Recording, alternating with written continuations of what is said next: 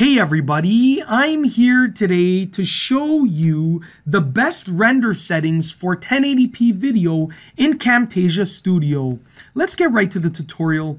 As you can see, I have Camtasia Studio open right here, and I have a video right over here. And when I'm ready to actually create the render settings for the video, I'm going to click on Produce and Share right up here.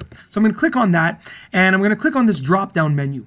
Now, if I want to create render settings for video production in Camtasia Studio, I'm going to choose one of these two options because these are all presets right over here, and these two options down here allow you to create your own production settings and render settings.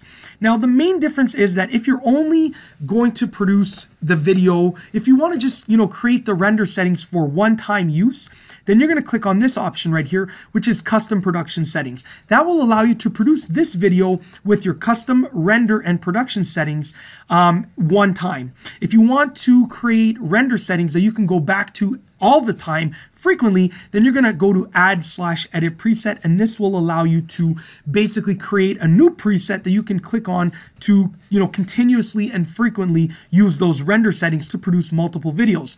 I'm going to show you this option right here, but it will bring you to the same set of options. Whether you choose this one or this one, you will get the same options. So we're going to just do it for one-time use. So I'm going to click this right here, and I'm going to click next. Okay, now it basically allows you to choose which video format you want. We're going to leave it at MP4 right here. That's my video format of choice. I'm going to click next. Okay, now this first option right here, these are all the options, but this first option allows you to choose your controller options. We don't want a controller, so we're going to unclick this right here. As you can see, there's no controller. We can move on to the next option, size.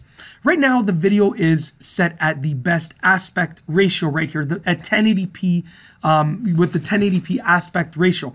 So you should have your video size set at these options right here. Height, 1080, width, 1920. That is 1080p video, and it will give you awesome quality, okay?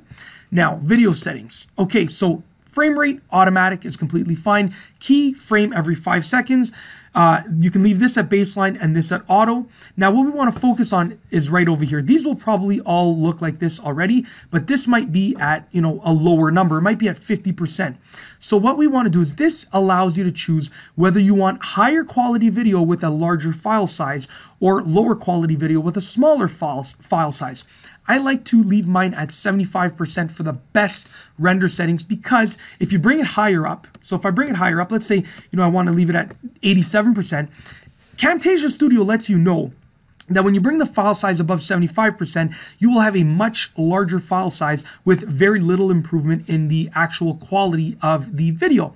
Plus, you actually need a device that can actually take advantage of that higher quality video and display that higher quality video. So the sweet spot is basically 75%. So you're going to bring this number to 75%. That is the best percentage with regards to video quality, the encoding of the video quality.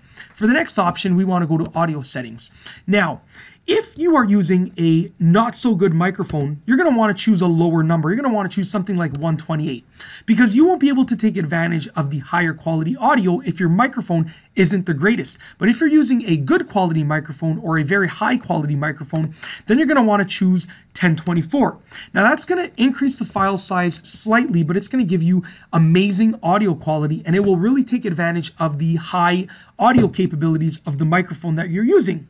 Once you are ready for the next option, you're going to simply click next right here, and it's simply going to allow you to add a watermark if you want, and you can, I always leave it unchecked. I don't have a watermark, but basically when you click next, it's going to allow you to choose the folder that you want to save the video file to, and then you can actually produce the video. But that's basically it.